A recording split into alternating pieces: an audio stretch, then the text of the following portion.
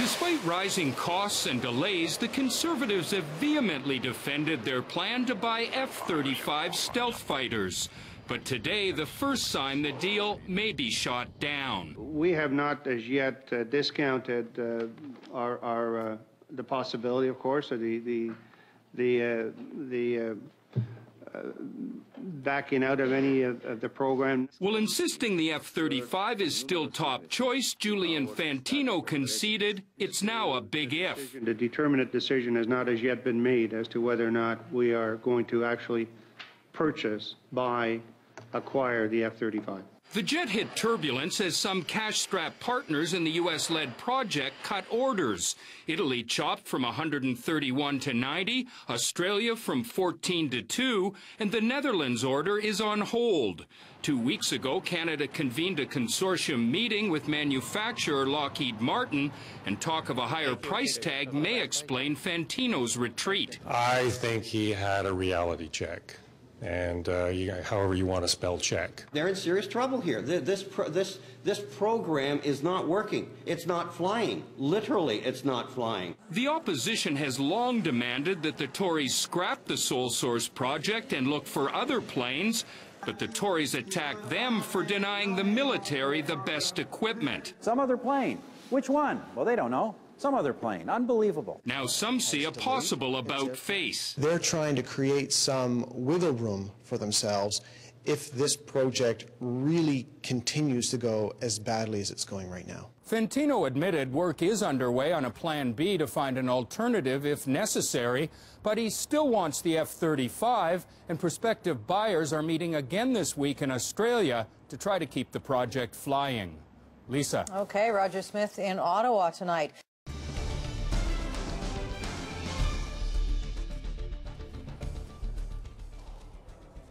Welcome to Power Play for March 13th. It was 21 years ago today when Canada signed that Clean Air Treaty with the U.S. of A., and we haven't heard much of acid rain ever since. Brian Mulroney, good on you. Okay, coming up on the show, overhead spending is still rising. Pink slip severances could cost a lot of money, and those MP pensions are still obscenely lucrative. The federal spending czar is here to discuss an upcoming and apparently overdue culture shift. 2 Western premiers are in trouble and scrambling damage control ahead of oncoming elections. Our eyes on Alberta and BC will wrap up today's show with their views. But first, after months of defiant support for buying the troubled F-35 stealth jet fighter, the government minister did a bit of reverse thrust today. Here's what he said. Canada remains involved in the Joint Strike Fighter program.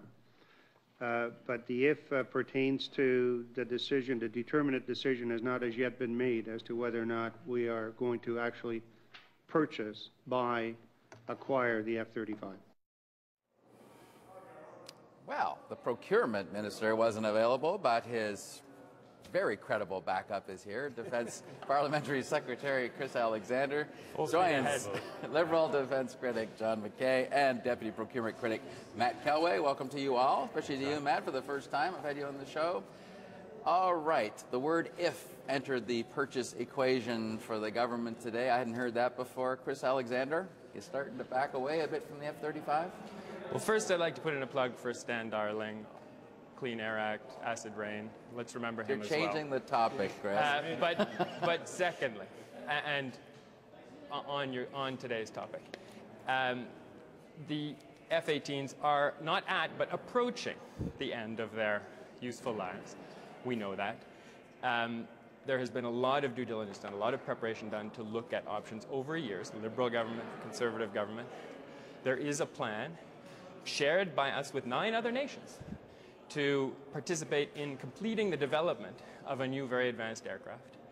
And we remain committed to that project. We remain part of that. That's what the meeting in Washington was about. That's what many of the questions in committee were about today and in the House every day. But I think what we're rediscovering today, Don, Canadians deserve to know this, but we've actually known it for a long time, that a plan, a commitment under an MOU to development of this aircraft, together with other nations, does not yet involve a contract, does not yet involve purchase. We had the estimates in front of the committee today for 2012, 2013. They do not include costs for the CF, the F-35, because that's the earliest date for procurement is still years down the road. So the minister's absolutely right to say we don't have hard financial commitments yet in this respect. But as we heard in committee as well, there are no other options on the table at the moment. Okay, we're participating in the development of this platform, and we're proud of it. You've been pushing this hard all along, and the talking points have been pretty straight up on this. There were no ifs, no buts. This was the only stealth jet fighter in the market is the F-35. We got to buy it and nothing else. Are they changing their tone? Yeah, no, I think we've seen, in fact, I think we've seen the tone change since we resumed late January, where the minister has started to slip into his responses that there's no contract, and he's done so with some emphasis. I think today's news, and the interesting part about it is there is, in fact, a project planning team that's being put together in the department to look at alternatives. So I think Chris is, I think, if I might say, misinterpreting the minister's remarks today, that clearly they are looking for an alternative, and it appears that there's a climb down from the F-35. Okay, John? Well, I agree with Matthew's analysis. It's puzzling as to why the government has been so adamant about 65 planes, $75 million a plane, $9 billion program for so long, and when there was virtually no one outside the Conservative caucus actually believed them. So today was actually newsworthy in that the minister said, yeah, actually we are noodling about alternatives, and we're noodling with General Deschamps and the Air Force, and we're thinking about, what if? And the what if is a big what if, and frankly, he'd be negligent if he wasn't. So I'm actually glad to hear what the minister said today. It was a welcome change of tone. I'm glad. We're going to bring that up before I go to you, Chris. Matt, it is the right thing to say, though, isn't that what the minister is saying now, that we have our doubts, we have to look at alternatives? Oh, absolutely. I mean, Chris talks about there being a plan in place now, but there isn't one. I mean, the F-35 program is a mess. The program manager said a long time ago that this concurrency concept with which they proceeded was a miscalculation. The price keeps going up. Production keeps getting delayed. So there's no clear price. There's no clear production date. And so there's no plan right now. So this is certainly a welcome change. Chris Alexander, is there an alternative to the F-35? Or is it just keep extending the life of the CF-18, or are there other options we could seriously look at? Well, as we've heard from the Chief of the Royal Canadian Air Force several times in committee, the life of the CF-18 is being extended to sort of its maximum lifespan, and there are different scenarios for how much work would need to be done to extend it, depending on when the F-35 comes on stream. But in terms of the requirements we have set, and which started to be set actually under a Liberal government, were reconfirmed, revalidated under this government, to have an advanced aircraft, to have an aircraft that could achieve and maintain air superiority, ensure the survivability of missions for our pilots, bring them back safely, patrol this huge land and sea mass that is our responsibility. The F-35 is the only model from the new generation, featuring stealth and other advanced characteristics, that is available to Canada. Okay. So, yes, there are other aircraft available, but they would not meet some or many of the requirements that we've set.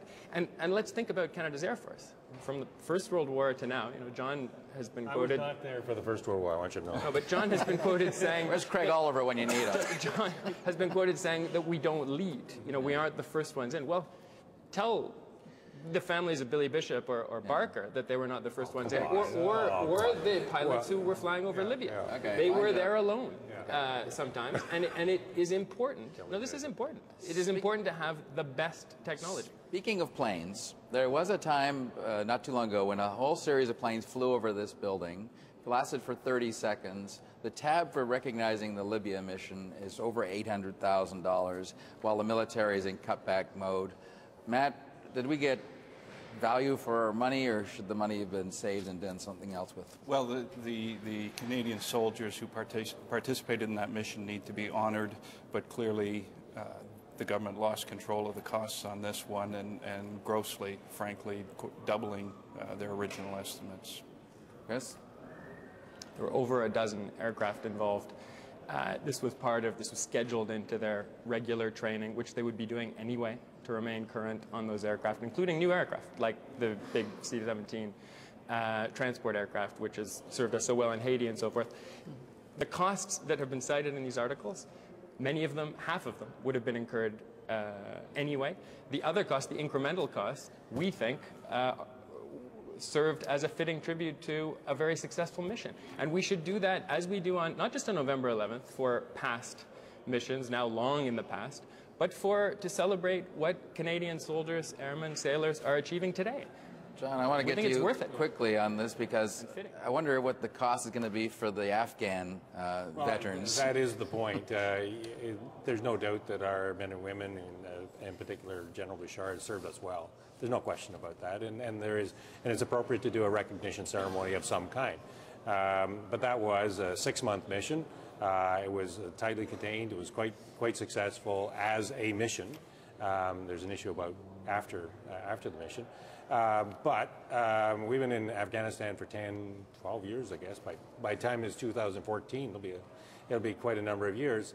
And the real question is, well, what do we do then? And you have inevitable comparisons between Afghanistan and Libya. So it is a bit of a dangerous precedent and far over the estimated budget. John McKay, Matt Kellway, and Chris Alexander, thanks for you all coming on. Appreciate that.